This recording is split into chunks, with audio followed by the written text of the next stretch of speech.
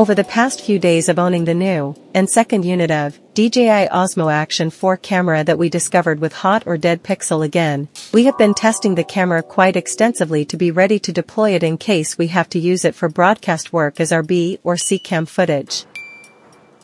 However, one of the major dislikes that we have with the Osmo Action 4 is that sudden bursts of blur or jitter during strong movements. Here's a quick recap of the effects that we hated. Now, we can't tell if it is the electronic stabilization working very hard to compensate, or the digital signal processor and image enhancing algorithm doing its trick. That blur and jitter is really irritating and unacceptable for us. Some people attribute that effect to using a shutter speed that is too slow for the EIS to work effectively, but we think otherwise. After a lot of tests, analyzing the blurring patterns frame by frame, we think that the issue is due to the sharpness settings. After every bump, the edge contrast and sharpness seem to disappear and then appear again. So this time, we tried turning sharpness in the custom settings to -2. We might be wrong with our analysis, but it seems like the recovery time from the bump or shake is a lot faster, and there seems to be lesser overall drop in image sharpness. That few frames of recovery in sharpness detail is more subtle and less irritating. Many years ago, we had the experience of playing with Teranex and Snell-Wilcox SD to HD converters and video processors, and there are many algorithms that we toyed with for best NTSC to PAL framerate conversions.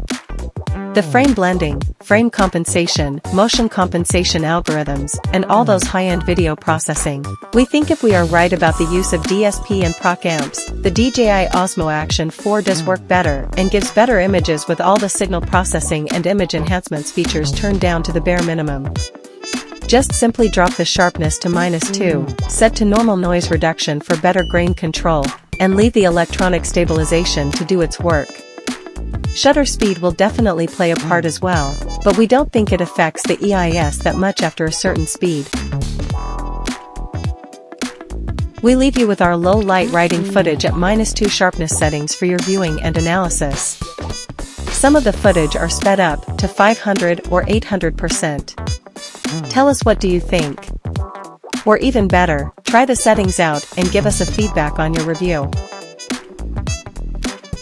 Meanwhile, we continue our riding journey with the camera set at auto exposure, 5000K color temperature, RockSteady turned on, and sharpness set at -2, noise reduction at 0.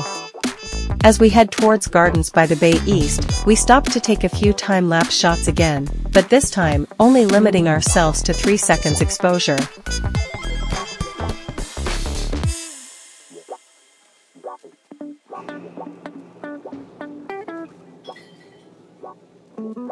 From this test, we think we are quite happy at the results of shooting with custom sharpness set to -2 for low light situations. The amount of blurring and jitter is much reduced, much more controlled and subtle. Even if a jitter happens due to a quick bump on the road, the resulting effects to the overall image is more pleasing to our eye. Our analysis is that during image sharpening enhancements, the edge sharpness gets bumped up once the image is stabilized, and you can actually see that difference during that few frames of enhancement processing. That caused the blur jitter effect that we see and hated, and that effect is amplified during low light, low shutter night shoots. We're going to do a few more rounds of testing and observe our findings. Meanwhile, you can check our past night ride footage from the Osmo Action 4 with sharpness at 0 settings.